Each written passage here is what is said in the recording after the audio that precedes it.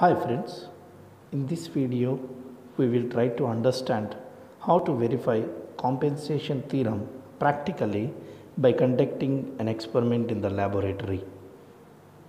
This is the circuit for which we are verifying compensation theorem. For this circuit, let us see the question. Here we need to determine the change in current through 470 ohm resistor when a 1 kilo ohm resistor is added to 100 ohms. In order to verify the compensation theorem, in the first step, we'll take the circuit as it is without connecting any resistor in series to 100 ohm and we'll measure the current through 470 ohms.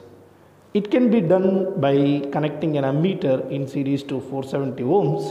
The positive terminal of the ammeter is connected to positive terminal of the voltage source and the negative terminal of the ammeter is connected to 470 ohms.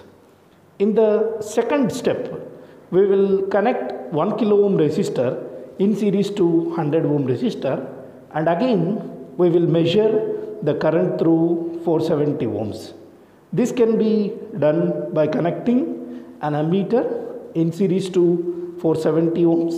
The positive terminal of the ammeter is connected to positive terminal of the source and the negative terminal to 470 ohms. If we assume the current which we have evaluated in the first step as I dash and the current which we have evaluated in the second step as I double dash, the difference between these two currents is nothing but the change in current, and we got this current as 7.6 milliamperes.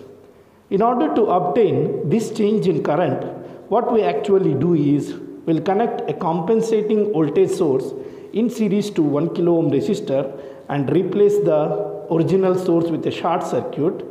After replacing this with a short circuit, we will find the current flowing through 470 ohms. The positive terminal of the ammeter is connected to 470 ohms and the negative terminal is connected to ground. Now, how to find the compensating voltage? If we assume in the first circuit the current through 100 ohm as I, which is 15.5 milliamperes, and we know that the change in resistance is 1000 ohms, the product of I into delta R gives us the compensating voltage. Now let us see how to verify compensation theorem practically. Here, if you observe, we are setting a voltage of 10 volts with the help of knob provided on the semiconductor trainer kit and also the multimeter.